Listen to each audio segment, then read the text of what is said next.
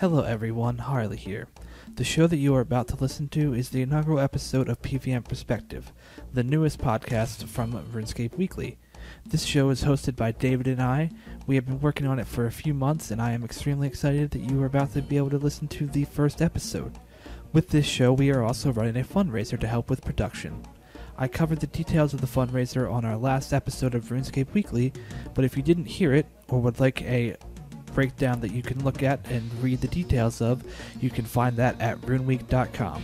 If you would like to donate, please go to tip.runeweek.com and do so. And thank you very much to everyone who has donated already, and here's the show.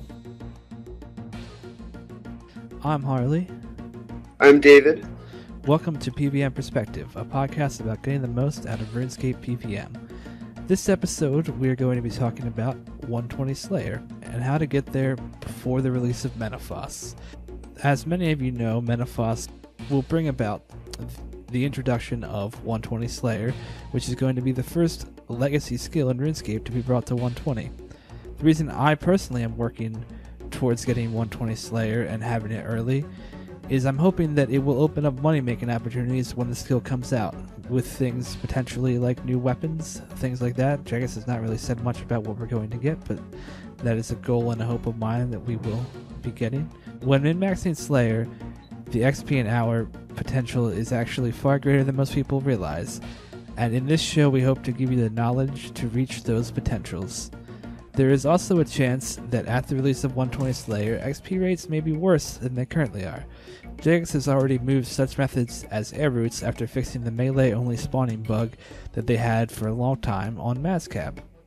Alright, David, so the first section we have here to talk about is time management, and I'll kind of hand it over to you as to what you wanted to say here.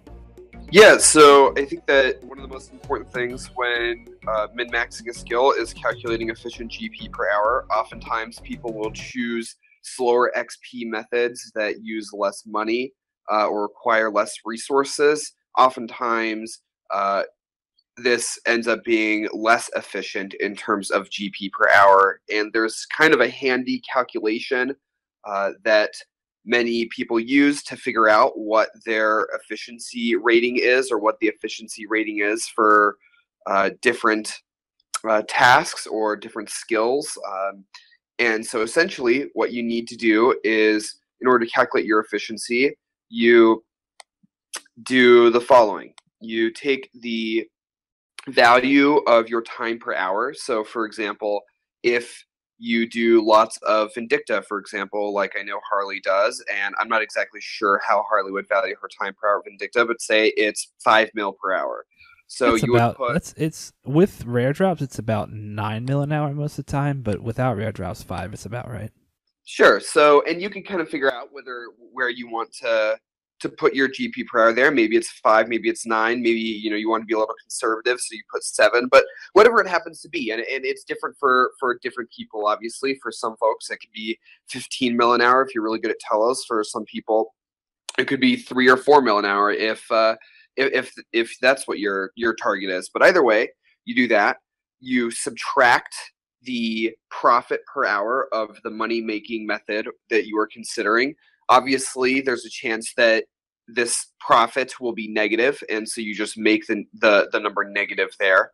And then you divide it by the XP per hour that you're getting, and that sort of gives you your efficiency number for whatever that skill is. So you take what your time is worth, you subtract that by how much you're getting or losing from the activity that you're about to do, and you divide that by whatever the XP is from the method that you're going to be doing is.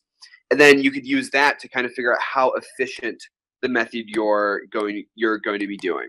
So essentially, the way you could figure out whether what you're doing is efficient or not is that if the number ends up being where if you were to simply spend, say, 1 hour doing whatever your max GP per hour method is, and 1 hour doing an extremely efficient method that costs a lot of money, oftentimes if you spend your 2 hours combined, one making money and one spending a lot of money for a lot of XP, oftentimes that'll take less time than the method that you would save a lot of money or use a lot less money, but cost you more time.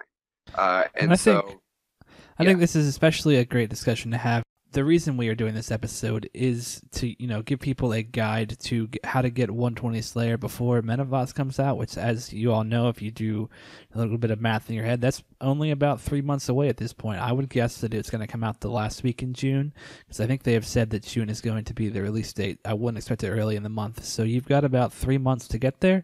So I think this is when something like an efficiency calculation comes into major importance. As someone who a lot of times doesn't play this game min-maxing, this is one of those cases where I'm going to be, because my hope, like I said, is to hopefully make money off of when Menaphos first comes out. Maybe there'll be some super high drop rate on something. We had that with AOD for the first hour, so who the heck knows what will happen with the new Slayer monsters.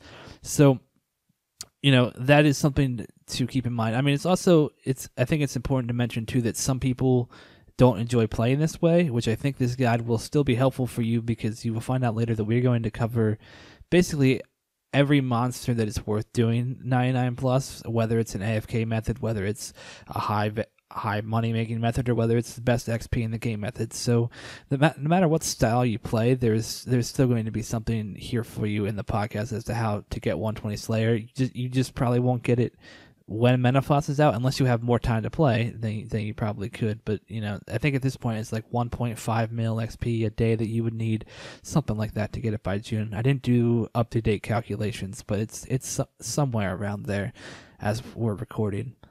Anyways, also we want to talk about making money, and, well, actually, I guess we basically covered that part of it, so I don't need to reference. And I wanted to add to that real quickly. In the past, when new Slayer mobs have come out, Airuts comes to mind as the primary example.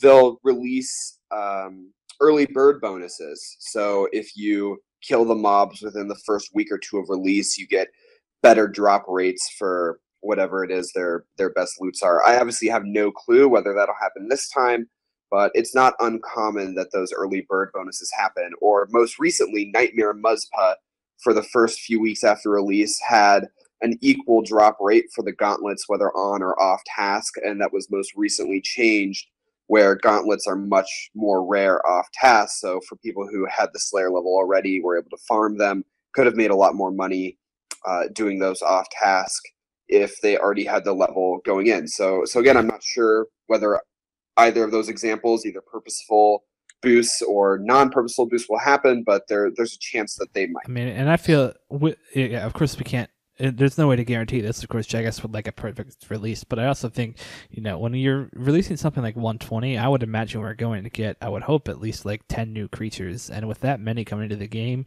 I would imagine that there's going to be some of them that are differently balanced, and there might even be more, because they may fill up like the 80s and 90s spaces with better creatures. Who knows how exactly they'll handle the 120 Slayer release?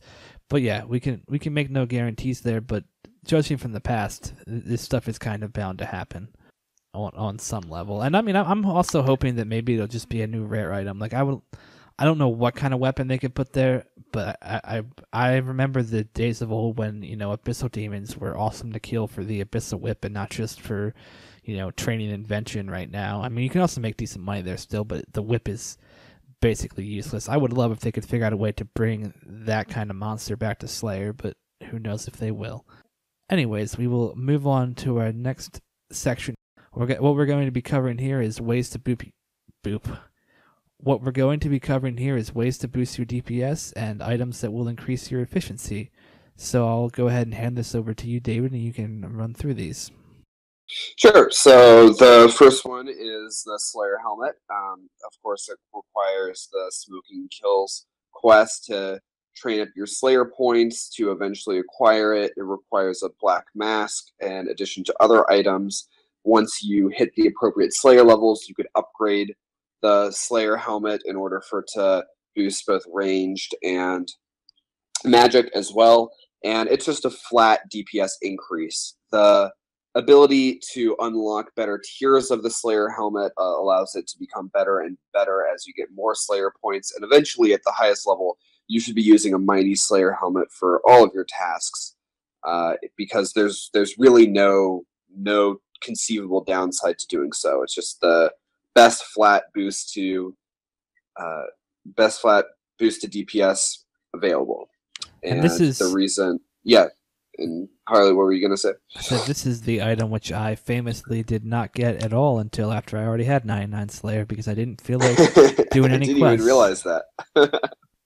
Yeah, well, the quests are worth doing, and you might as well. I've done them if you're now. going to be going for 120 Slayer, you might as well take advantage of the tremendous number of points that you're going to be receiving because they have all kinds of utility, especially with some of the recent changes to Death's Store and the ability to buy things like aura refreshers. That the points will always be useful. Okay, so the next one here is the corruption abilities, both Corruption Shot and Corruption Blast. I would rarely recommend the use of ranged in Slayer unless you're using mechanized Chinchampas, which we'll talk about later. But both would be highly recommended. The cost of each codex is about 13 mil. They're the Mazcab ability codexes, and they're extremely worth it. They not only provide a fantastic basic ability to put towards the front of your rotation, but also allow you to tag lots of creatures at once, which allows for a significant increase in efficiency and also lets you AFK many tasks, which allow you to group large amounts of creatures at once and crush them with AoEs. Yeah, if you haven't used these abilities yet, you should definitely, if you don't think they're worth buying, just look up a YouTube video of how these things work because they completely change kind of how you play the game. Or you've probably been around somebody, like if you've ever been in God Wars and you've just seen somebody shoot one arrow and then it hits 15 monsters around it, that's what these abilities are. So I know some people might not know about them, but look into them and definitely grab them. They will definitely help. Now, a question I have for you related to this, these abilities, I think we won't get to this a little bit later, but the max XP and hour methods are basically melee scape, right? So are these abilities like needed if you're going for just min-max best XP and hour rates in Slayer? Yeah, absolutely. Because in most cases, in many cases, you aren't able to melee tasks, and we'll talk about those when we talk about specific tasks. Secondly, for many methods, if you want to choose to get very good XP but do AFK, magic is much better than melee. So, for example, in Abyssal Demons, melee is much better XP, but magic is also very good XP, and because of this specific ability, it allows you to basically almost entirely AFK Abyssal Demons and still get very competitive rates. And lastly, in many cases, Chinchampas outclass even melee in terms of best XP, and having Corruption Shot in your rotation with Chinchampas is extremely good. That makes sense. Now, as far as magic goes, since we're talking about abilities, what ability do you use when you are doing Slayer? Like, are you using Blood Barrage, or what spellbook are you on in what ability? Or I guess it might depend on the weakness of the monster, but is there, I don't know, like the Blood Barrage does that thing that self-heals you, and I think is also an AoE in and of itself. So is that something that is useful in Slayer? So if money was not a concern, I would be using Blood Barrage for most instances. The only thing is that the way Blood Barrage works is that it certainly heals you, but in most cases, Soul Split is more than enough to heal you back in almost any task where you would be using AoE mage damage. The only places where I would use blood spells really, or ancient books at all, is against Mazcab, because blood spells and actually ancient spells in general do double damage against Mazcab. In general, I'm just using the normal spell book, and I use air runes, the most powerful air spell. What is it? Air blast? I don't even know. Yeah, I'm not sure. That sounds air, about right, not airwave. Not air surge. Sorry, it's air surge is the most powerful air spell. So I just use that because it's the cheapest. All right, cool. Anyways, we can move on to the next one you have then. Okay. So the next one, and this one is the single best item that you could get from a quest, in my opinion, because of how diversely useful it is. It's useful in high-level PvM in any situation, and that is Berserk Blood Essence. The days of Overload being the best DPS boost from a potion in game are long gone following the release of River of Blood. It surprises me how few people still use Essence. Perhaps it's kind of a laziness thing. Perhaps they don't want to do the quest, or maybe they just don't know about it. But if you use Supreme potions, so Supreme Magic, Range, Defense, Attack, Strength, they work with Blood Essence. Blood Essence does not work with Overload, because if you try to use Essence, it'll say a more powerful effect is active. So essentially, you use whatever your single stat boost potion is, and then you use Blood Essence in your pocket slot. Blood Essence works in two ways. The first is a passive, which procs based on how often you're being hit.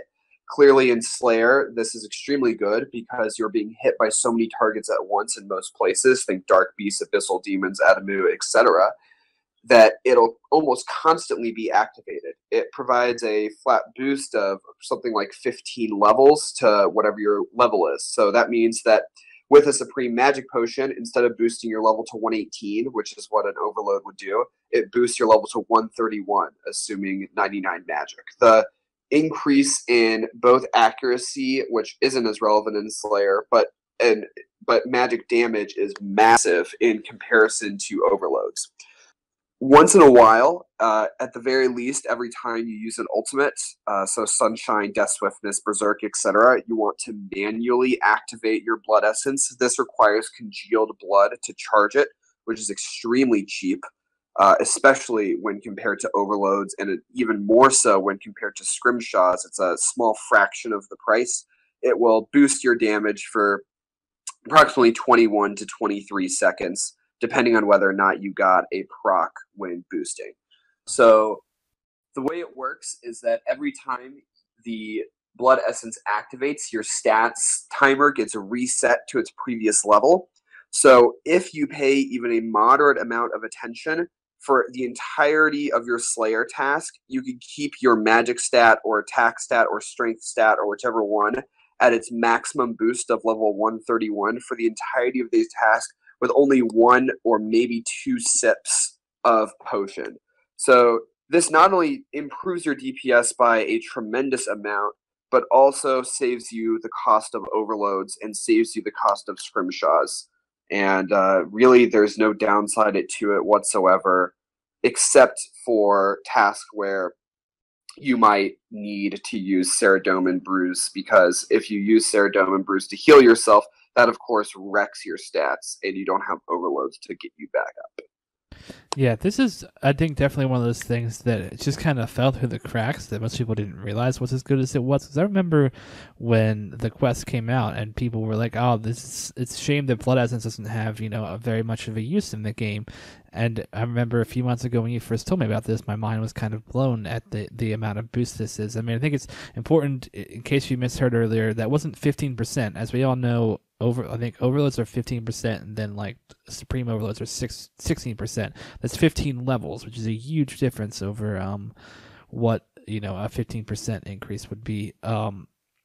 And yeah, I just think people haven't realized it. I mean, especially because you've said of how cheap it is. I feel like people must not yet have realized how good this is. I think the more it catches on, there's a chance that this will shoot up in price at some point, in my opinion, if it catches on a lot. I guess it is a little bit more complicated to use, so that could be another reason.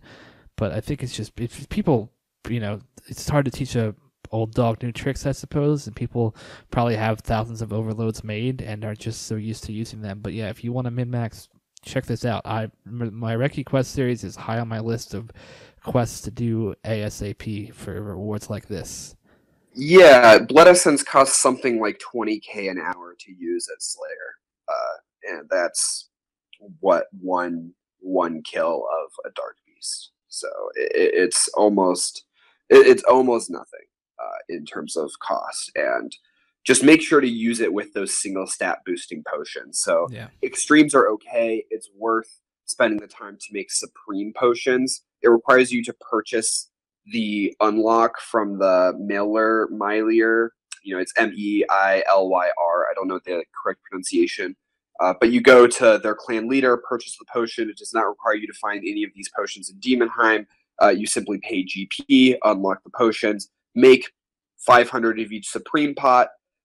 They're way cheaper than overloads, like something like a sixth or even a tenth of the cost of an overload. And you use that, and you use Essence. And because of the way Essence procs, oftentimes you only use 1 to 2 doses per task, whereas with overloads you have to replenish your boost every 6 minutes, so you have to bring more overloads where in fewer of the Supreme Potions. So once you get used to it, it's actually much easier and much more beneficial to just use Essence. And I use it nearly everywhere. Awesome. All right, we can go ahead and move on to the next thing you have on the list here. So the next thing we have is just simply overloads. So they're what they sound like. Supreme are better than others, but I would recommend Holy Overloads.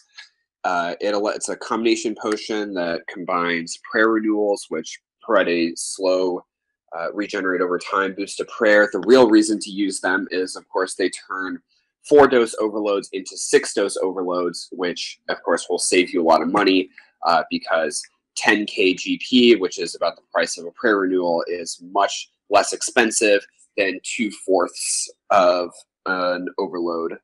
And so, yeah, I would use Holy Overloads for almost any Slayer task. The exception would be at Queen Black Dragon or King Black Dragon or Rune Dragon. Searing Overloads are often preferable because they combine super anti-fires with overloads, but again, not really necessary, just slightly more convenient. Yeah. And I don't know if you have thoughts on overloads, Harley, but nope. I mean, that's pretty self-explanatory. Yeah, I think everybody knows what they're like these days. I mean, I mostly use Holy Overloads. When I'm doing something like Queen Black Dragon, I use Supreme Overload and I think Bright Fire Potion, if I remember correctly. Sure. And that's a good combination also. Yeah. Which gives you the Holy Overload. Well, the Bright Fire Potion is a prayer renewal and a super anti-fire and probably something else I'm forgetting. So yeah, it's also a way to solve that it's problem. just those two. Okay, I couldn't remember. It's just those two. Yeah. Cool. All right, and next here we have the Salve Amulet. So what did you have to say about that? So Salve Amulet, it comes from the Haunted Mine. I would highly recommend doing the Tarn's Razor mini quest because it gives you an ability to make Salve Amulet enchanted against undead. Most specifically, Edemu would be the main use for Salve Amulet Ease. It just provides a flat 20% boost to damage and accuracy, which is obviously tremendous. It stacks with Slayer Helmet in addition to any other perks that you might be using to increase damage to the undead. So it's a fairly massive boost to DPS. And it's very niche, only works for the undead. And really the only really good undead task, like I said, is Edemu. But this could change. Of course, Menaphos is the city of the dead. Is that am I remembering that correctly? I know that I think that's right. Right, and so I think that maybe there's a chance that there are lots of undead Slayer creatures and that will be released with Menaphos, where this amulet will be even more useful than it already is. Yeah, awesome. I will have to get that. I know very little about the Salve Amulet. It's one of those things that came out in the time while I was gone, and I haven't fetched it yet. But this podcast is going to be as much a list for things I need to figure out as much as the listener out there has to figure out. Yeah, it's a treacherously tedious quest, but as long as you use a guide and follow it correctly, it's not too bad. And just get the quest done. And I'd recommend making a bunch of them because you don't want to have to go back and redo mine in case you lose your Salve Amulet. Let's not forget that, I completed Morning's End Part 2 live streaming without getting angry. I won 15 mil for that, so I think I can handle Haunted Mind is not as bad as that, that's for sure. Okay, well then that's going to be a cakewalk. Yeah, easy for you. Great. Okay, so the next thing here is the cannons, Oldak coils, etc. There's also a melee and range versions of Oldak coils, but they're rarely used. Actually, I think it's just a melee version. But anyways, cannon does range damage. Oldak coil does mage damage. The advantage to the cannon is that it has much longer range. So, for example, if I were going to Dark Beasts, I were using the spawn of Dark Beasts most close to the teleport location, I would use a regular Dwarf multi-cannon because it aggroes Dark Beasts from really far away. Whereas if I was in the other room where it's much smaller and the creatures are more packed, I might bring an Oldak coil. Basically, they're a relatively large increase to DPS, although much less so compared to the old days. Cannons are no longer like a requirement, but they do aggro creatures for you in a way that's very effective. Aggression potions have obviously made cannons seem somewhat obsolete, but really they're still not. They still increase your overall DPS, and as I said previously, the cannons will aggro creatures that are outside of the range of your aggression potions, and they also allow you to be much more AFK when doing methods like Dark Beasts. The other advantage of the Oldak coil is, I'm sure many of you have the familiar struggle of not being able to put your cannon away because it requires 4 inventory spaces. The Oldak coil only requires 1 inventory space, which makes it a little bit more convenient. It also appears to do slightly more damage, but I don't think that it's quite enough to be, a really significant difference to the cannon. If you are going to use a cannon at Slayer, don't do what I did. Do Artisan's Workshop right away. Get yourself the Royal Cannon or the Golden Royal Cannon, which refuels itself. It makes things much easier and more effective. The last reason to use a cannon is that if you have a cannon down at a place like Dark Beasts, in my experience, you are far less likely to get crashed. Yeah, that's what I was going to say. Yeah, I will sometimes bring a cannon. I won't necessarily use it all the time. Like when I was camping the Abyss, just to finish off my 99 combat stats on double XP weekend, I literally just had a cannon there for defense. So somebody would show up and I would just drop my cannon, and then they would probably leave in like 5 to 10 minutes because it basically hurt their DPS quite a bit. And so yeah, that's a great thing to do just to keep people from crashing you. I mean, I would also like to say with this topic, cannons are a bit controversial because a lot of people who use cannons are assholes out there. So as Will Wheaton would say, don't be a dick. Like, find your own world. You can spend a little bit of time hopping and find a place to set up that isn't packed. You don't have to crash somebody to use your cannon. Absolutely. And because of the way I do Slayer, and even though it's not quite as big of a boost as it used to be with the advent of aggression potions, it's still worth it in my opinion, and any task where I am able to use a cannon, I certainly do so. Alright, so next one is aggression potions. This is self-explanatory. Any place where there are large numbers of creatures which you can group up and kill with AoEs can be done much, much, much more efficiently with aggression potions. Most famously, due to YouTuber, Abyssal Demons have become the biggest place where people have used aggression potions. It's almost impossible to find an Abyssal Demons world, and in fact, it's so difficult that there's an argument to be made that Abyssal Demons aren't even worth doing because of how much time is lost hopping worlds. But we'll talk about that later. But essentially, any place where you're going to be using AoEs, whether melee, ranged, or magic, you should be using aggression potions to group up creatures. Yeah, aggression potions are just super fun to use too. They really kind of just change combat quite a bit. I mean, it's like anywhere you go, it basically feels like God Wars 1 without protection items on, except, now that we have soul split and stuff, it's not terrifying because you just put out a crap ton of DPS, but it's just a fun way to train the skill in general, even beyond just the fact that it's obviously fantastic DPS. Yep, and when you combine with magic at a place like Abyssal Demons, it allows you to be essentially AFK for the duration of the aggression potion being active. So you could go put on your aggression potion, make your AoE rotation, and go, make a sandwich or something, or make some coffee. Just you totally leave your computer. So for those who want to AFK, aggression potions are definitely worth it. And I would definitely say these potions are also, they're expensive, but you can grow your own herbs and probably get pretty close to being self-sufficient if you wanted to on this one.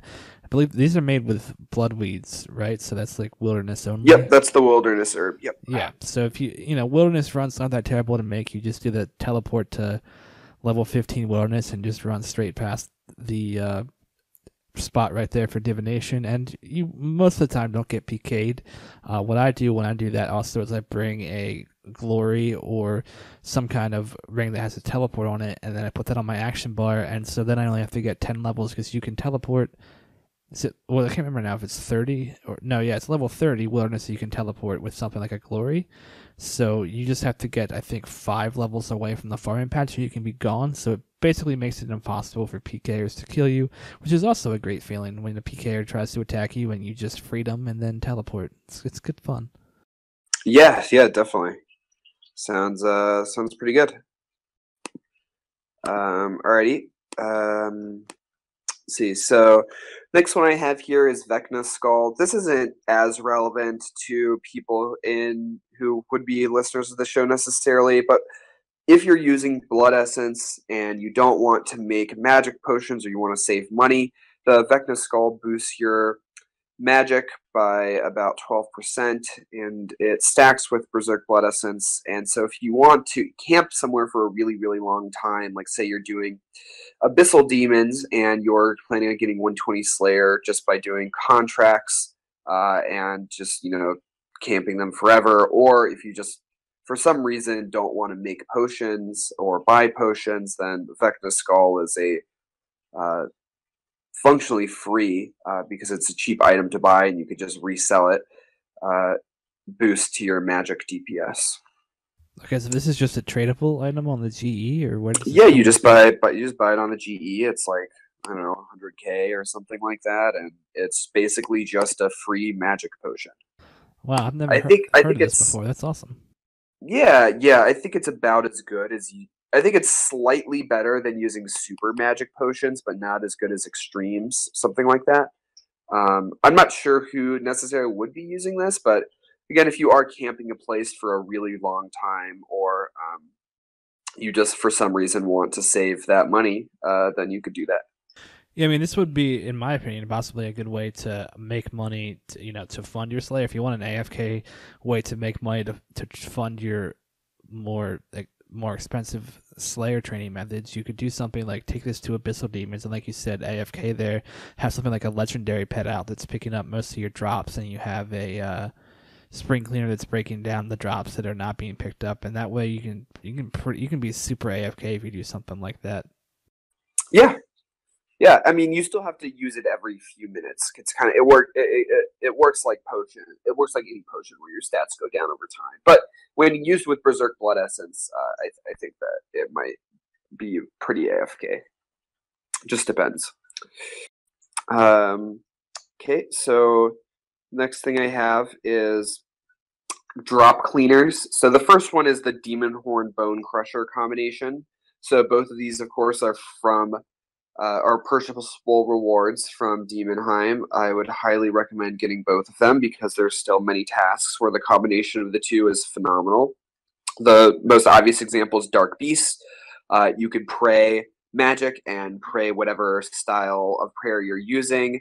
And with the combination of a Bone Crusher and Demon Horn necklace, you have functionally infinite prayer points. Because, of course, the way it works is that for every bone that you bury, you gain prayer points back in exchange for it, and the Bone Crusher buries all the bones for you. I would highly recommend getting the Bone Crusher on your tool belt so you don't have to worry about using an inventory space for it or forgetting it. I can't tell you how many times in the early days of learning Slayer where I lost tremendous amounts of time simply from forgetting things like Bone Crusher or my Charming Imp. And so the main drop cleaners are Herbicide. There are still many creatures, although fewer and fewer at higher levels because most of their herbs are noted, that drop relatively worthless herbs. At the very least, they're not worth picking up and taking to the bank. And so the Herbicide will destroy them for you and give you a small amount of Herb XP in exchange. The Seedicide, which can be garnered from Cabbage Face Bunch Bonanza, is extremely worth doing. There are many tasks such as Aquanites or Dark Beasts that are actually very good farming XP per hour because all of the seeds that you get, except for maybe a few of the higher level ones, there are options to select which seeds get turned into farming XPs and which don't, can actually make you quite a lot. A funny story is I had grapevine seeds on my seed aside because I had no idea what they were. I just assumed that they were like wishing well seeds and basically worthless in terms of GP, but would give me a lot of farming XP. And for the first 800 or so Virago kills that I did, I had grapevine seeds on my seed aside, and so I probably lost tens of mils of GP from all those Virago kills. But I did get some farming XP, so there is that as a consolation. Yeah, I would highly recommend before 120 Slayer getting this because you will get a significant amount of farming XP just by getting 120 Slayer. I know that I've gained just from seed aside, I've gone from 99 to 105 farming, and maybe that doesn't seem like a lot, but 13 mil XP. And I'm actually 116 Slayer, so I'm only 2/3 of the way there, and I've gotten 16 mil farming XP, which isn't nothing. So yeah, I would definitely recommend that. The next one is Charming Imp. I destroy gold and green charms because I can't imagine myself ever using them. This is tremendously helpful because picking up charms can often result in a loss of DPS or can result in things getting messed up. And yeah, so those are the kind of big four: are Bone Crusher, Charming Imp, Seedicide, or Herbicide. I would recommend getting all four before pursuing 120 Slayer. I guess this one's not as worth mentioning right now because of how expensive Ghostly Essence is. Yeah. But a year ago, an actual useful item in the game was the attuned Ectoplasmator, but Ghostly Essence is ungodly expensive since Invention came out, thanks to the Abyssal Demon meta that has popped up. Yeah, it's actually interesting because they actually increased the amount of GP per hour you make at Edemu because Edemu dropped Ghostly Essence at a very high volume and quite frequently. But in other aspects, yeah, it's so expensive that I don't even use it at Krill's and Sarath anymore. I just bring a bunch of potions, a bunch of restore potions. But the thing you can do is use the the non-attuned version if you just want the prayer XP. Of course, it's not near as good as the attuned, but it's I feel like with Ghostly Essence the price it is right now, it's not really worth doing. Which I think Jagex has been talking about potentially upping where that's dropped from, which would be good. It's interesting too because like spiritual mages, which are how I made like 30-40 mil right after I got 99 Slayer. They were like 3 mil an hour back then, and now they're up to about like 4 mil an hour because Ghostly Essence went up and Soul Runes went up and all this stuff thanks to 120 Slayer just shot up in price. So, there's a lot of lower level Slayer monsters thanks to stuff Invention has done that are even more profitable now. Yeah, absolutely. And Soul Runes, I think, are largely a result of the Saren spells being added to the game, but Ghostly Essence, I think, is certainly a product of the Abyssal Demons and Invention, and yeah, definitely. Oh yeah, I also think Spiritual Mages might drop Blood Runes too, but yeah, Soul Runes went up because of Saren spells, but I think Saren spells became more popular because of Invention, right? Because people doing skill vention. Yeah, that's certainly possible. I haven't done a ton of skill vention, but that certainly makes sense to me. Invention probably made it go up even more than it already was. And powerful components too, because Soul Runes can give you a pretty high chance at powerful components, and so if they weren't so expensive, people would be disassembling Soul Runes for powerful. But of course, because they're so expensive, they're not actually worth disassembling. But anyways, I think that pretty much clears things up for drop cleaners. They're both good for XP and just straight up improve your efficiency because you don't have to worry about picking up drops.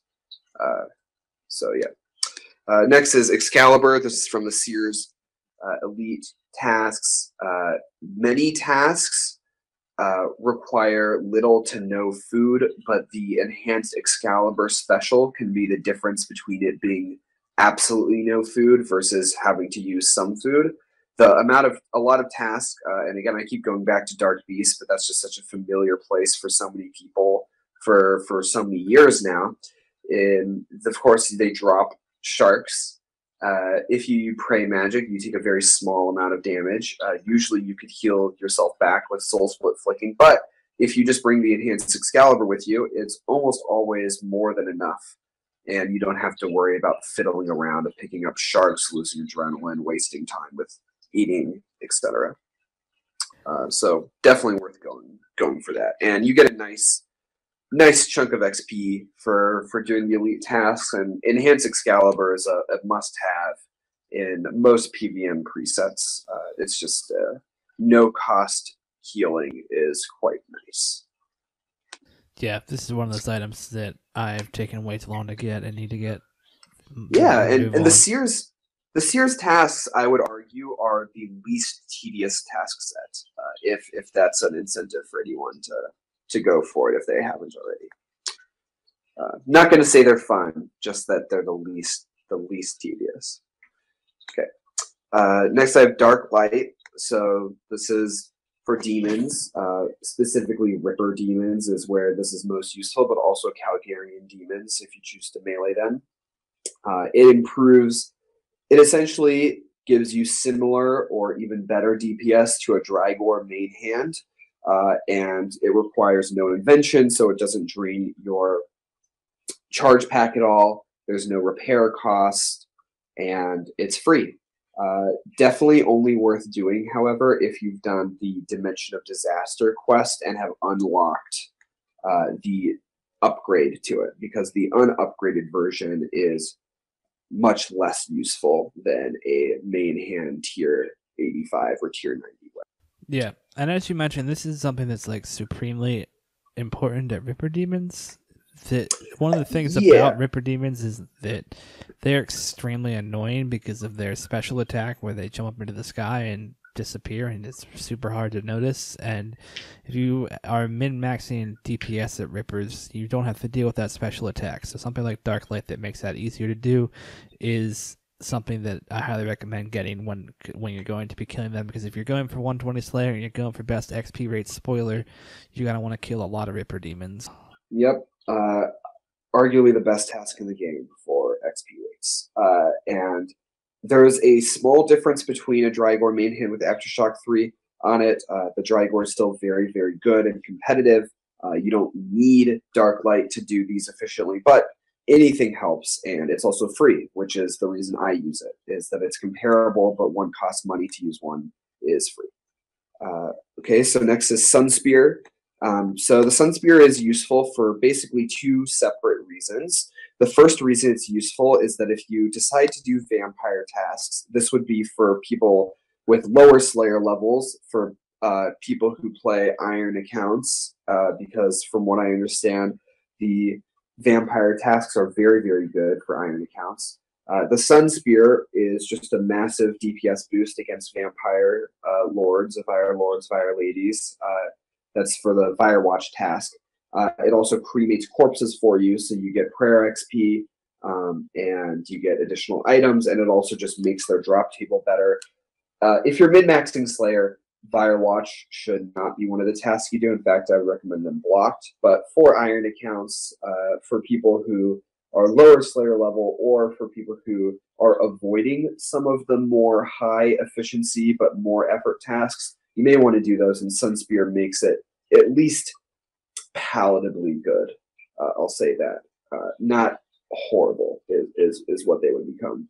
The second reason is that Planted Feet is one of the most useful perks in the game for improving efficiency, and Sunspear, because of the way it works, can be used as a melee, ranged, or magic weapon. If you are low on money, though, if you put Planted Feet on your Sunspear, you only need one Planted Feet gizmo instead of two, and you could use your Sunspear as your Planted Feet switch for both ranged and magic. It's not quite as good in certain niche things, for example, Phase 5 Telos, but that's not really the scope of this particular podcast. So for 120 Slayer, we definitely recommend getting Sunspear, even if you don't plan on doing Vampire, simply because it would allow you to use Planted Feet for both magic and ranged for half the cost. Yeah.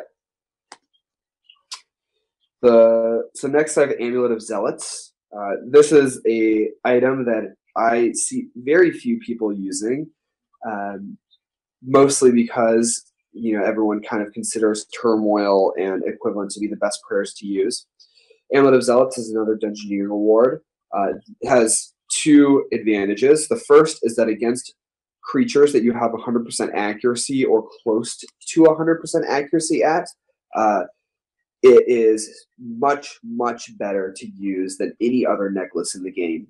It provides a significant boost, 10% to your damage if you're using single stat boosting prayers. So, for example, if you look at your prayer book, you have Torment. It increases your attack, magic, strength, and defense. But you also have the prayers Leech Magic Strength and Leech Magic Attack. Using both of those with an Amulet of Zealots will provide a massively larger damage boost than even Affliction, which is the tier 99 prayer. Its cost is that it drains your prayer at a more significant rate because it's a -5 prayer boost. You can counter this by simply bringing an extra restore or two. And overall, it just significantly increases your damage. The second reason to use it is that with the luck potion coming into the game, or the new luck update, onyxes have skyrocketed. They're almost 3 mil each. So using that Hydrix jewelry is much more expensive, and I would avoid using an Amulet of Souls whenever possible, just because it has such a massive addition to the amount of money you're spending for hour repairing items. Amulet of Zealots is undegradable. So once you buy it with your Dungeoneering tokens, you'll never have to repair it. So you'll be getting both much better DPS and also avoid the cost of using onyxes. Awesome. Now, since we were talking about them, I guess I'll kind of launch us into the next topic here. As far as the next AOD prayers go, if you're not going to be using something like Amulet of Zealots, I mean, they're ridiculously expensive right now, but if you have the money, do you think they're worth getting for Slayer? Oh, yeah. I mean, so define worth the money, because in most Slayer creatures you have nearly 100% accuracy against, or 100% accuracy against. So it's essentially, can you afford a 650 mil prayer for plus 2% DPS?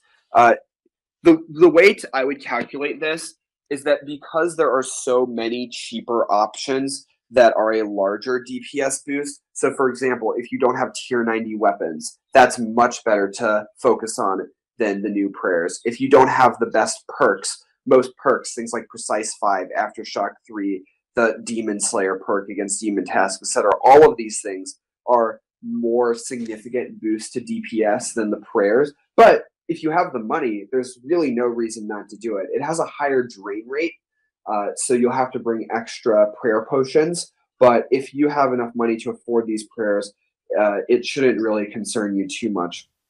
I only have Affliction because I use magic almost exclusively in high level PvM.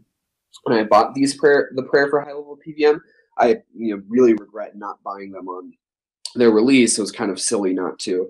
But yeah, I mean, if you're of the mindset that anything helps and you have the resources, I would definitely get these prayers. They're very good, and they're extremely good at high level PvM.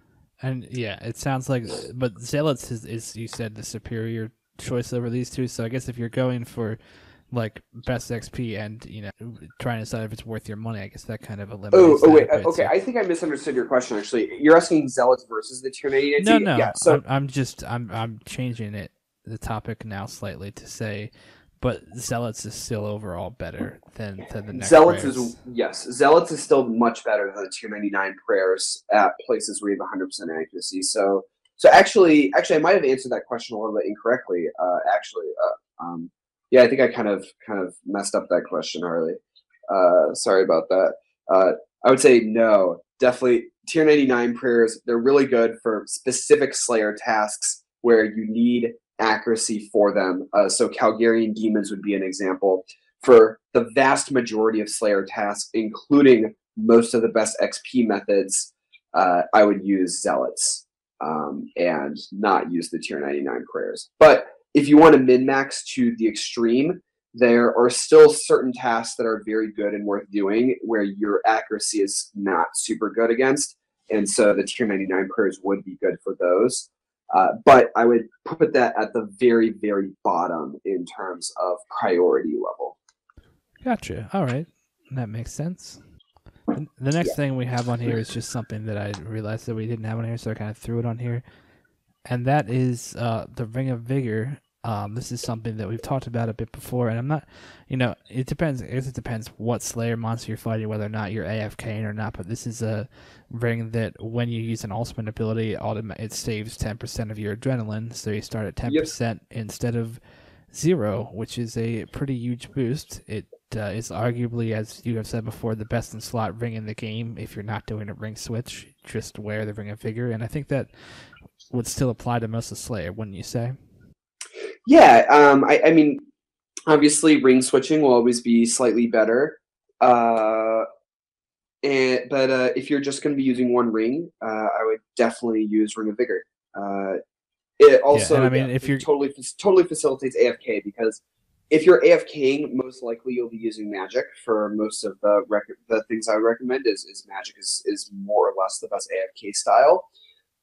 You could just alt tab every 1 minute when your sunshine comes back off cooldown and use your ultimate ability. And if you just have Ring of Vigor on the entire time, you don't have to worry about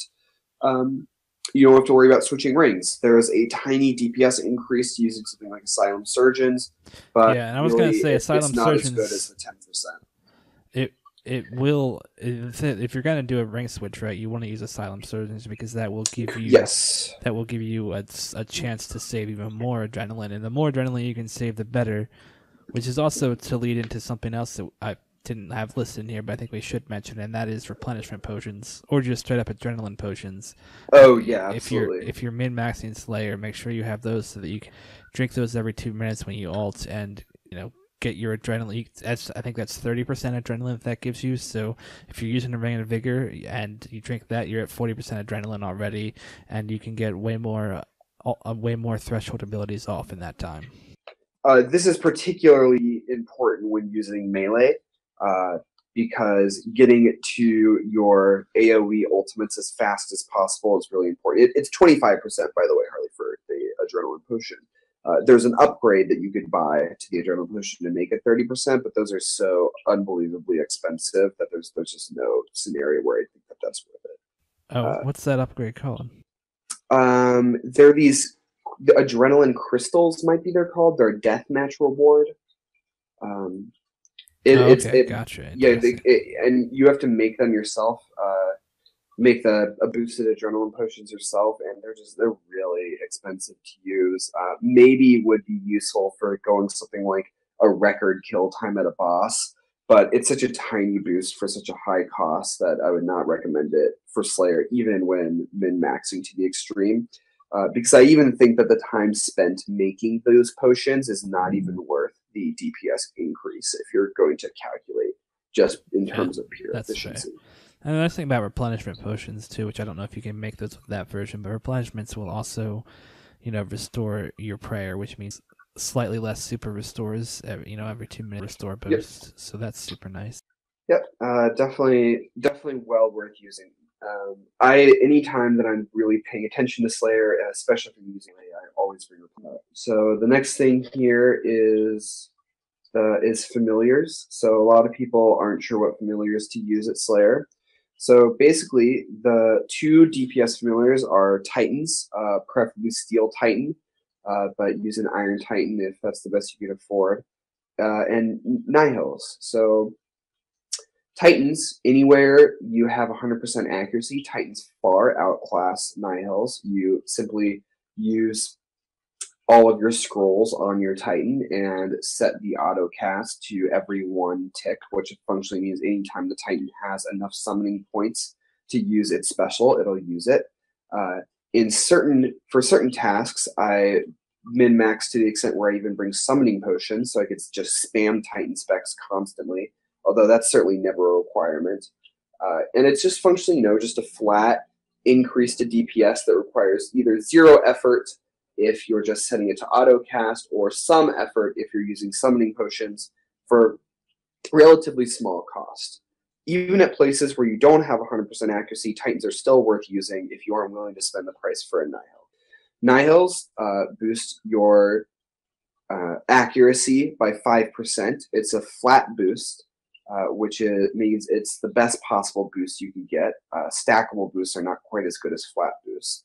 But essentially, after all of your accuracy is calculated, Nihils and relevant styles, Ice and Smoke for magic, Blood for melee, and Smoke for ranged, boost the corresponding accuracy by 5% at a task where you do not have 100% accuracy. For example, Calgarian Demons. I would highly recommend using a Nihil because it will significantly increase the amount of kills you get per hour. 5% boost to accuracy, especially to larger when mobs have higher HP, which is likely if you do not have 100% accuracy against them, is a tremendous boost. And while they do seem to cost a lot initially, the cost isn't as bad as you think relative to other DPS boosts. If you think about how much money you spend on overloads, for example, Nihils don't seem like a lot by comparison. So those are the two big DPS familiars. The next is the healing familiars. So the best one by far following a new update is the Unicorn. Previously, every time you use the Unicorn special, it would drain your adrenaline, which is really bad. Now it doesn't drain adrenaline at all, so you can use as many Unicorn special attacks as you have summoning potions. This allows for lossless HP. What I mean by lossless, it doesn't have the side effect of costing adrenaline, which food does, and it doesn't have the side effect of lowering your stats like Saradomin Brews. And so essentially it just allows you to keep DPSing while healing yourself. The other one is the Bunyip. Bunyips are really not useful too much, but if you are feeling like you could use just a little bit of extra healing, so for example, maybe you're doing a Water Fiend's tasks and they're hitting you relatively high and you find yourself having to eat. Sometimes the Bunyip can be the difference between having to eat a shark every once in a while and not having to eat at all, which of course is a slight increase to your DPS because you aren't losing adrenaline or time from those sharks. Another example is maybe something like Dark Beasts. The disadvantage to all of these familiars is that none of them can be used with a legendary pet. So for those who are focusing almost entirely on AFK, you won't be able to use the legendary pet to pick up drops. I think this has become a lot less relevant with area of effect looting. You could essentially just kill stuff for 2 minutes and just loot every couple of minutes with the area of effect loot on. And so I think that's much less big of a deal than it used to be. Yeah, I almost think that's also something worth basically listening. This is AoE looting. There are a lot of people who have been playing the game for a long time who have not converted over to that way of thinking. I know MagePit specifically is one of those people who I believe still has AoE looting off. I think from what I understand when it first came out, it was super buggy. Nowadays, there is really no problems with it. I have been using it for years at this point. I believe it's been out for a super long time, and I could never go back to the old way of looting. You don't. People always complain you have to pick up everything, but the thing I do is I open up the window and I just click what I want. You can hit loot all, and then that would make you pick up everything. But you can also just have that window open and just pick what you want. And if you're like meleeing something with aggro pods, you can literally click on the ground once, and your AOE or your loot window will stay up constantly. Now it will disable auto attack, unfortunately, which I kind of hate and wish they would change, because it used to be you could AFK with your area loot window open, and they basically made that slightly harder with the fact that auto attacks no longer happen. But if you are min-maxing Slayer and not relying on auto attack to make sure you're attacking things, you can basically just have your loot window up all the time and be popping stuff out of there without having to take a break at all from DPSing. Yep, it's totally worth using. I think it's excellent.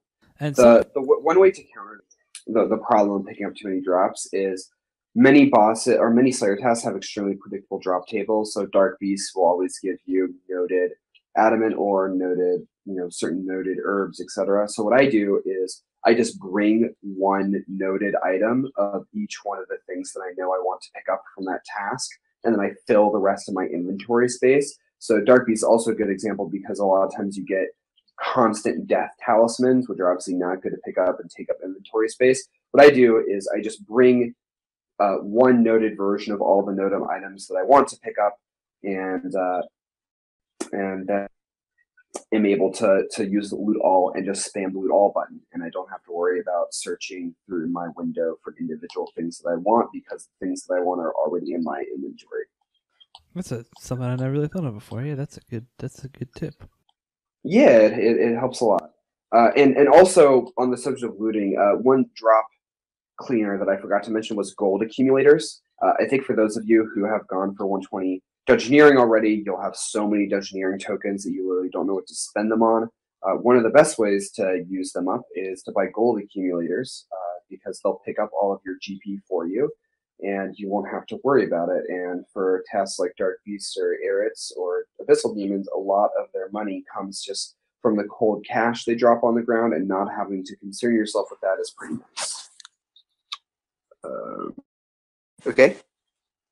So yeah, the next thing here, I kind of added this in late again, but I realized didn't have it on the list, and that is the scythe. I guess we'll kind of talk about this a little bit in general, but I feel like this is kind of worth having its own bullet point about, is the fact that if you can afford a scythe and don't have one, and you want to go for 120 Slayer, get one now. Yeah. If you can. Yeah. Also, if you're too broke for a scythe, there is a Dragon Rider Lance, which is really good. Slightly less, yeah. It's ever so it's slightly really less, good. Yeah. Yeah. So I don't. Sorry, Harley. I didn't mean to cut you off from your thing there. But I recently got clean of the arena and don't have a scythe. I've been using a Dragon Rider Lance, and while obviously the scythe is superior in every conceivable way, the Dragon Rider Lance is still so good that it's better than any tier 90 weapon, excluding using mechanized Chinchampas, for overall Slayer DPS if you're min-maxing. So if you can only afford one good weapon for Slayer for some reason, I would choose a Dragon Rider Lance over any tier 90 besides the Scythe, if I were doing Slayer. And if I can only afford one Noxious weapon, I would choose Noxious Staff and Dragon Rider Lance and have both of them, rather than just a Scythe. So I did want to add that too. I think really what you need to do if you can't afford Noxious weapons is get good and just make your own. I mean, I'm definitely not boosting myself up there or anything. Yeah, I mean, making your own is a pretty good method too. I would definitely, Miraxor is pretty good.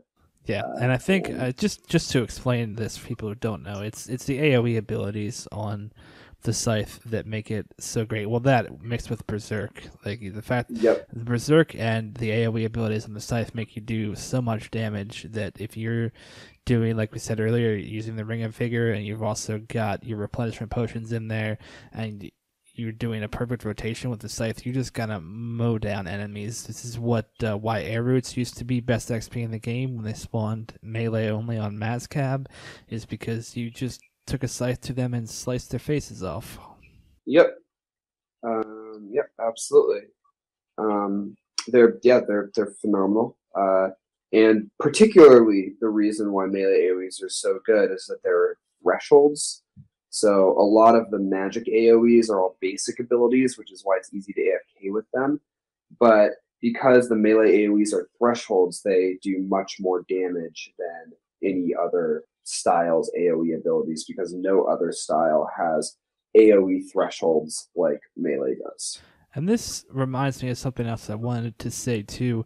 If you want to do like mostly AFK Slayer, something great to turn on, which most high level PvMers have off most of the time, maybe you still have it on in general, but is ability queuing.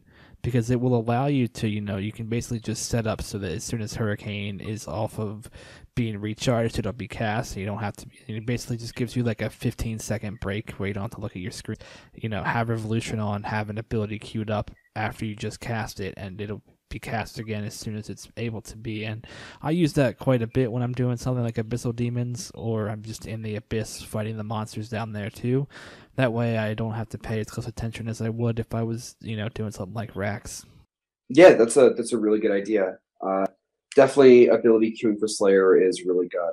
It can get you killed at certain high-level PvM situations, but for something like Slayer, I think Harley is absolutely right that it is well worth using for things like using Hurricane immediately. Definitely. And yeah, I totally agree that Scythe is a category of its own in terms of a DPS boost. I would much rather focus on spending money on a Scythe than, say, unlocking a new prayer. Awesome. All right, we can move on to our last topic in this category, is invention perks. I'm sure this is going to be a long one, though, so I will hand this over to you. Yeah, so invention perks are so lengthy that it can be a category of its own. We're actually going to be doing specific shows just on perks, so I'm not going to go into extreme detail in this particular segment, but instead I'm just going to kind of list the perks that I think are useful to acquire, and then I think that we'll have other shows that focus on how to get those perks, which combinations to use, best combinations, different things that can be done, and min-maxing with invention will be the focus of other topics. But for this show, basically, there are a few different categories of perks. There's flat offensive boosts, there's defensive perks, and there's specific single DPS boosting perks. So the offensive perks that are worth using, the best one is Precise 4 Equilibrium 2. It is currently slightly bugged in that Equilibrium 2 will not allow your critical hits to proc for certain ultimates such as Onslaught. You won't be using Onslaught at all in Slayer, so this is the overall best in slot DPS perk. It is what you would put on your weapon gizmo. I have only one of them on my staff with Sliske. It took a little over 1,000 attempts with 5 precise components to get, and so I would not really recommend doing this unless you have really everything else possible. It's about a 1% bonus over the next best, which is Precise 5. This can be gotten just from 5 Armville components. It's relatively easy to get, relatively cheap for how excellent it is. It boosts your DPS by something like 7%. The next two are Aftershock 3, which can be garnered from Illusionkin components. It's expensive, but well worth it. If you can't afford it, Equilibrium 3 is a much cheaper alternative that can be garnered from Rumbling components. So really, on your weapon gizmo, it should be really just those 3 things in any combination. The Precise 4 Equilibrium 2 Aftershock 3 is the best, but Precise 5 Equilibrium 3 is also quite good. The next is perks that you would put on your armor. So the 2 main ones, the 3 primary ones are Impatient, Biting, and Crackling. I would recommend all 3 of these. Biting 2 and Crackling 3, and especially Crackling 2, are very easy to combine with other perks, so you could maximize the number of perks per piece of armor. Since you only have 4 available armor slots, I would definitely recommend going for some of these combinations, even if they are relatively hard to get. The Impatient essentially makes it so you have a chance to gain more adrenaline from abilities or from auto attacks, which is, of course, really useful, especially when you're using thresholds. If you're not planning on using any thresholds, or you're planning on AFKing mostly, it becomes less relevant because you won't be using your threshold abilities too often. So, for example, you might have different sets of armor. So on my melee Slayer armor, I always use Impatient 3, but on my magic gear, I don't have Impatient 3 because I'm often AFK when I'm using magic at Slayer anyways, so it's actually not super useful. The next one, and then the next set are the DPS boosters. So you have Genocidal, which is useful for any Slayer setup because as your task continues, it increases the amount of damage you deal up to 7%. I would argue that it's the single best overall perk for Slayer, aside from the weapon gizmo perks that I talked about earlier. It's very easy to combine with other perks, so it can be combined with Biting, it can be combined with Undead Slayer, it can be combined with Demon Slayer, it can be combined with Crackling, it can be combined with, I think, a couple of, Devotion, and as well as others. So it's quite easy to get and very worth getting. The next are the 3 single boosters, so Demon Slayer, Undead Slayer, and Dragon Slayer. All of these, with the exception of Demon Slayer, are very easy to combine with either crackling, biting, or genocidal in order to save you slots. And the last set are defensive. The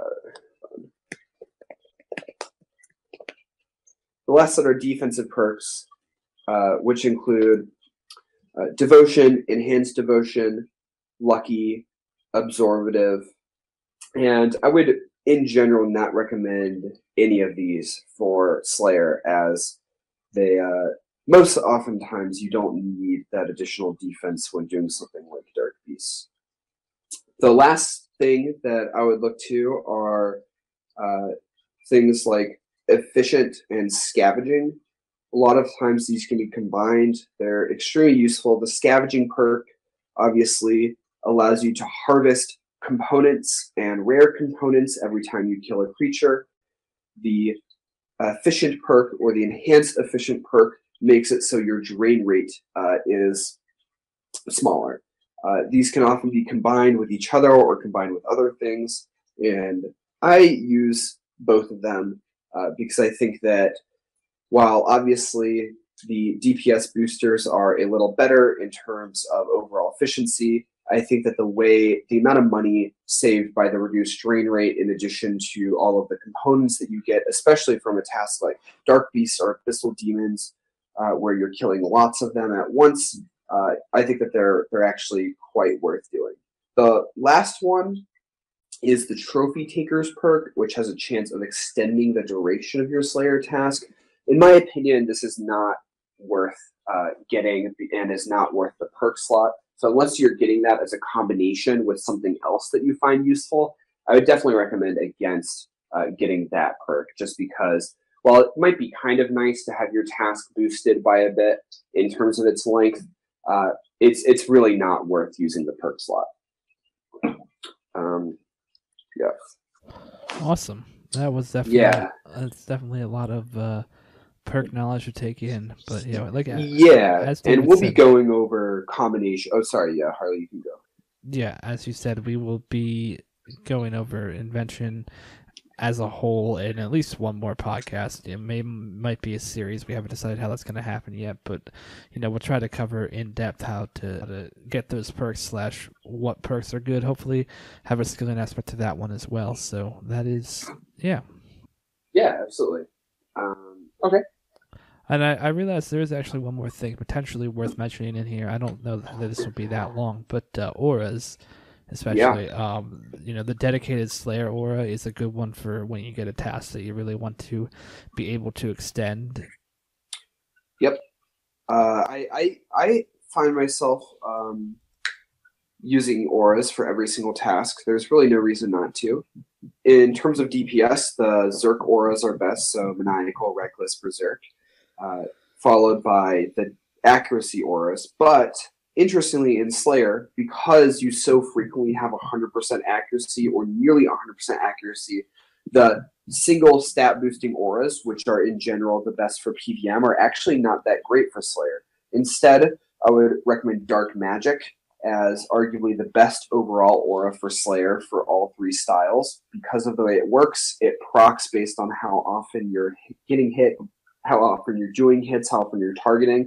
So it actually provides quite a significant DPS boost, and it works with all three styles. The Mazcab 5% aura is really excellent as well as a hybrid useful aura. And the Equilibrium aura, now that it works with biting, is also quite useful as a flat DPS boost.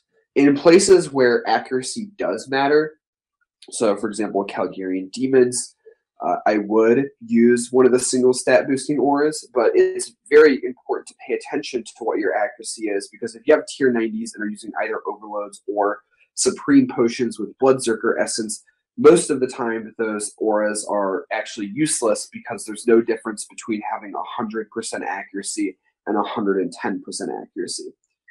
And yeah, as Harley said, dedicated Slayer can be nice if you're planning on doing a lot of Slayer for a long time, especially if you plan on canceling tasks until you get the ones that you really like. So we could talk about that later. But for some people, the way they would min-max it, the way that you would min-max Slayer in the past was literally to constantly cancel tasks until you got Airuts and just do Airuts, and that was it. And so the dedicated Slayer aura was obviously really nice for that because it saved you it just straight up saved you Slayer points because you would have longer Airit tasks. Now, also, I believe weren't some of they did the crafting update, and wasn't one of the rings or necklace something that would extend Slayer task too? Do you remember the details on that? Because I can't. Yeah. One of the silver jewelry items. I'm not sure what that was. At this level, I can't foresee it being as good as using Amulet of Zealots or Amulet of Souls or something like that. Or if it's a ring, there's no way it's as good as like a Ring of Vigor, for example, or Silent Surgeon's Ring. So the other thing is that it also had a duration, so you probably have to bring 5 or 6 of them. It seems cumbersome, difficult to use, and not worth it. So maybe if there's a task that you're really, really, really in love with for some reason, I guess maybe use it. Or like maybe if you're farming the QBD pet, for example, and you only want to do it on task, then maybe you would bring it as a ring switch at QBD. I could see that potentially, but overall, I can't really see much utility for those for the silver jewelry. I think that's more geared at lower level players. Yeah, where lower level Slayer, before you get to Kuradel, is chocked full of abysmally bad tasks.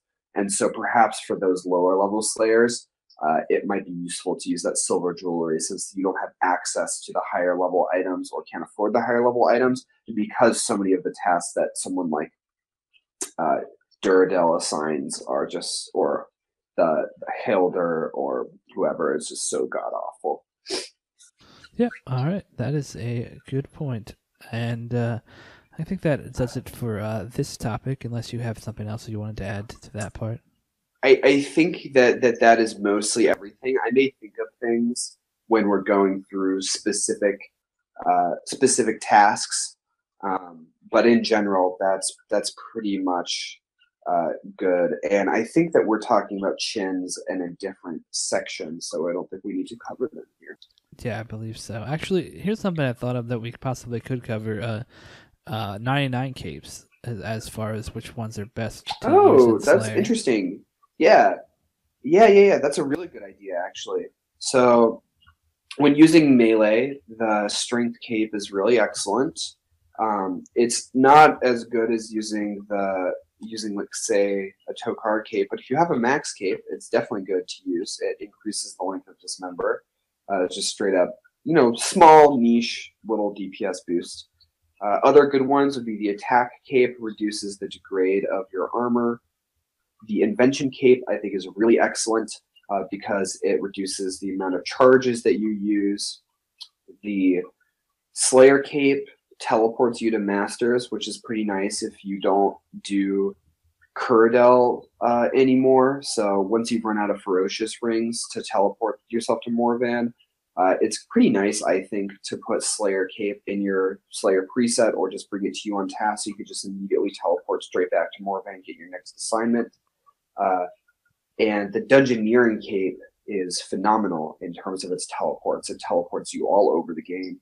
And a lot of tasks are in far-off places, but there's a Dungeoneering teleport right next to them, or even places like Calgarian Demons. It might not seem like a big deal to use a Ring of Kinship versus using the teleport, but every time you do a Calgarian Demons task, if you save 30 seconds, that's still something that you're saving. And so I think a Dungeoneering Cape and Slayer Cape should be in everyone's presets. And then on my max cape, I have the strength perk, the invention perk, and the defense perk for PvM purposes. Now you said the last one. Sorry, yeah. You said the kiln capes are better than like the strength cape individually because of definitely. Okay. Yeah. Does the max cape include the kiln capes? I don't even. Nope. Oh, The kiln capes are better than the max cape. I use a max cape both because I get the 3 perk slots and also because it's just a lot more effort to bring a cape switch for Slayer. Yeah.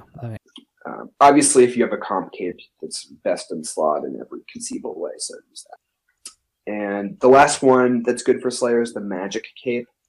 It allows you to spellbook swap at any bank, which is kind of nice. Especially, it makes it more convenient to do Mazcab. Obviously, you could go switch to 0 spells at the altar right there, but it still saves you a little bit of time, and mostly it just saves you the hassle of always having to go to Prif or to use magic switchers, which is an invention item that's quite expensive. So, like I said, I would use the Invention Cape and Attack Cape on your Max Cape when using Slayer, and then the Dungeoneering Cape, Slayer Cape, Magic Capes. I would put 2 of the 3 in the inventory and have the other one always. All right, awesome. Well, that wraps that up, and now we go ahead and move on to armor types here. The first type of armor we have, of course, is tank armor, and I kind of mainly have this here. I'm guessing there's not really a place in Slayer this has a use, but I basically have this here as a way for us to discuss, the fact of the matter about tank armors and how they are generally used incorrectly by PvMers. I was definitely guilty of this up until like 8 months ago or so, where you think the defensive boost is going to help your survivability, so you go ahead and use that. But I guess I'll let you explain it in detail here. Yeah, essentially, there are almost no places in the game where it's worth using tank armor. Tank armor does not improve your DPS at all. The way to save food is to get better at doing DPS. So the way that you end up using less food is you do more damage and soul split your damage back. And so if you want to improve your survivability, use DPS based armors. And the only situation where tank armor is useful is for set effects. So the set effect of Acto armor is good at places like Telos or basing raids, because your defensives go back on cooldown, but they're not used because tank armor is good, but instead because they provide that specific set effect. And also, you improve damage with a shield, which is useful. Aside from those 2 instances, basing raids and Telos Phase 5, there's basically no place in the game where tank armor is as good as DPS armor. Now, here's something I've kind of wondered about power armor, or DPS armor, whichever one you call it specifically. Power armor is the proper name, so we should use that. The boost that it gives you, is that like a straight plus level boost, or how does that boost actually apply to your character? Okay, so the easiest way to explain this: every weapon has ability damage and accuracy. Power armor is a flat addition to your ability damage, or also called weapon damage. So the higher your weapon damage, the higher you'll hit. The higher your accuracy, the more accurately you'll hit. Those are the 2 modifiers that they make the core of DPS. All right, cool. Next, we will move on here. We have hybrid armor. The first one we have here listed to cover is the Siliske hybrid armor, so I'll let you kind of cover that. Yeah, so Siliske is tier 80. It does not provide a boost to DPS like power armor does. It, however, provides quite good defense and is useful for all 3 styles, and that it doesn't hamper your accuracy for any style. The advantages to Siliske armor are that, one, it means that you never have to switch styles when you're switching styles for Slayer. So you could actually just make a Slayer preset and just use that, and you don't have to waste time fiddling with what your armor is. Second is many of the better perk combinations are either quite rare or very expensive to get. So it would be unrealistic to get some of them on all 3 styles or 2 styles.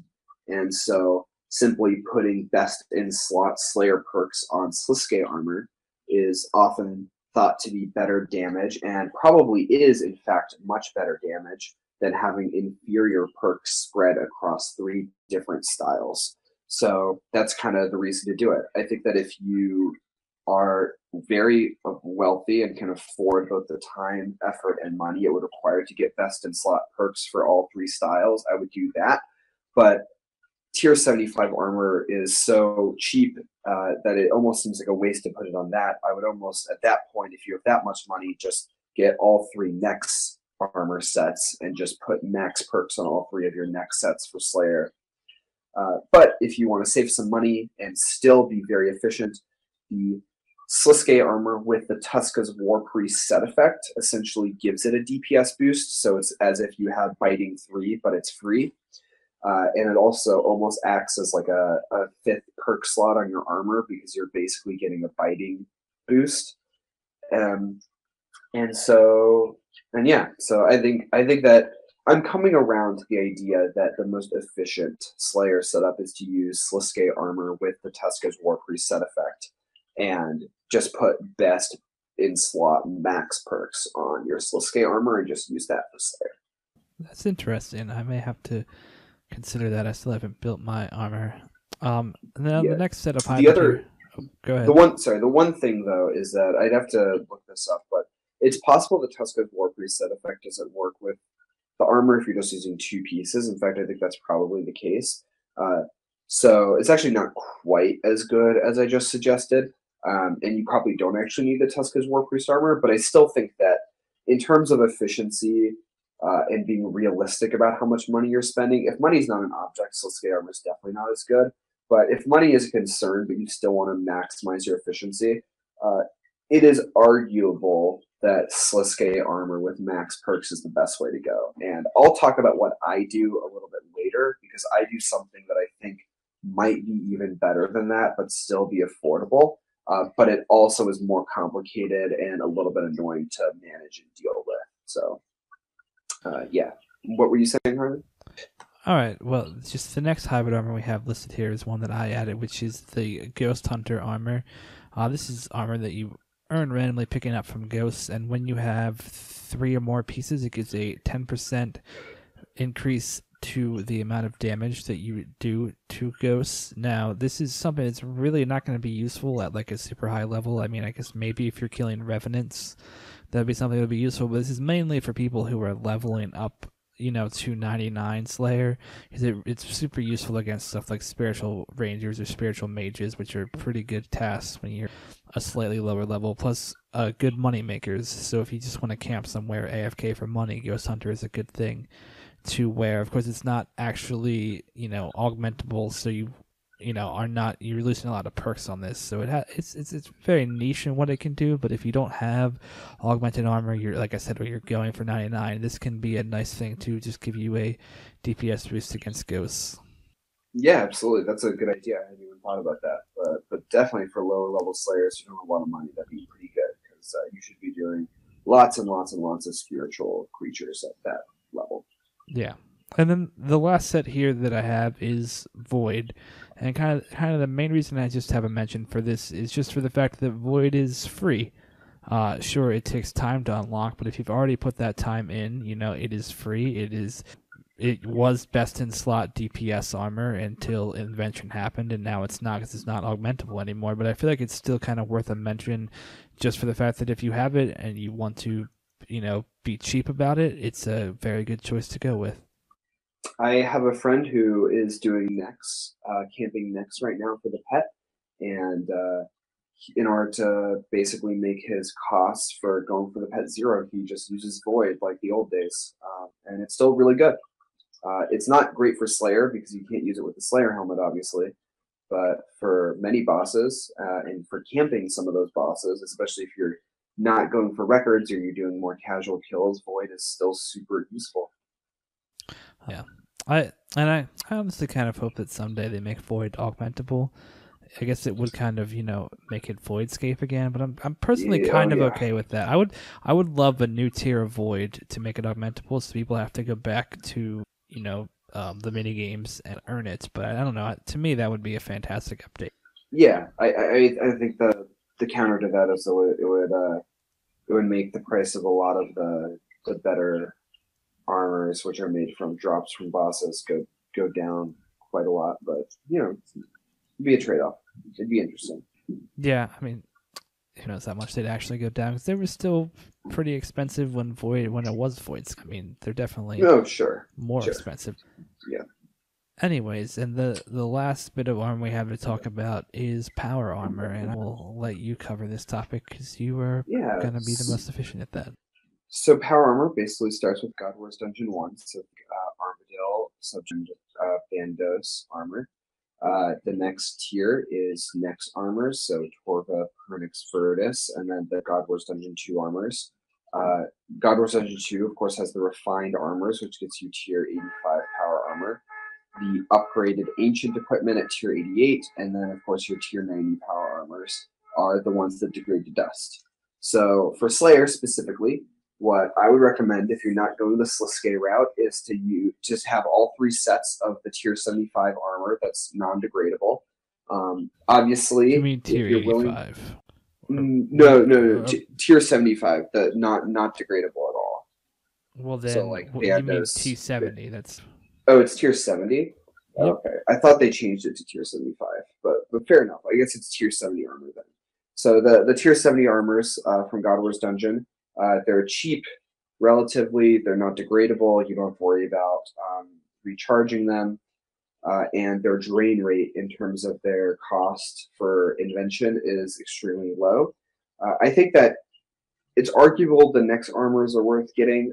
They're much more expensive. They have a much higher drain rate, or they will degrade, to repair them. Now, what about the Nex armors mixed with the God Wars 2 armor? Because the God Wars 2 armor at base is not degradable, right? So if you got those 3 pieces and mixed it with Nex armor, would that save you some? Well, because you would be augmenting them anyways, the drain rate is the same for tier 80 power armor across the board. So there's no reason really to use the God Wars Dungeon 2 armors instead of Nex armors, because Nex armors might be slightly more expensive, but they have the advantage of giving you a prayer bonus, which is kind of nice for Slayer, as well as a life point bonus, which is nice for other reasons. And so because you'll be augmenting them either way, the drain rate is the same. So it doesn't save you money to use the tier 80 God Wars Dungeon 2 one. That is fair enough. Makes sense to me. Now, I also, I mean, of course, if you want to, I think, min-max it, you're going to go for T90, right? It's expensive because you're because it degrades per hit, in case you don't know that. But if money is no option, T90 is your friend. Yes. The caveat to that is that a set of tier 80 armor with the best Slayer-specific perks is significantly more DPS than tier 90 armor with traditional PvM perks. So if you want to use tier 90, it would require you to make a second set of tier 90 armors and put all of the Slayer-relevant perks on there, because Nex armor, because even tier 70 armor, even subjugation with Genocidal and Demon Slayer, that will do more damage than tectonic armor that doesn't have Genocidal or Demon Slayer on it. When obviously that's when going against Menaphos. So really, tier 90 armor is only good if there are no Slayer-specific perks available, or if you have a second set of tier 90 armor that you're using just for Slayer, which is you're even more dice than the scope of this podcast. Because I think at that point, you're spending so much money for doing Slayer that your efficiency equation won't really work out well for you. At least that's my You're thinking with T90s, that is? Yeah, with tier 90s, you'd be spending so much money for such a insignificant boost to damage that I can't conceive any place in the game where you can make enough money to make that work. So, but if you have infinite wealth, though, by all means use tier 90 armor with the best in slot perks. It's obviously the best. But if you aren't rolling in party hats, I would do that. All right. Yeah. Well, that sums up the armor discussion. Okay, that is going to wrap up part 1 of our 120 Slayer guide. We will be releasing part 2 here very soon afterwards. We'll be talking about how to get to 99s, plus how to, train it to the 120 min-maxing every method that you can possibly do, things like that. So thank you very much for listening to our first episode.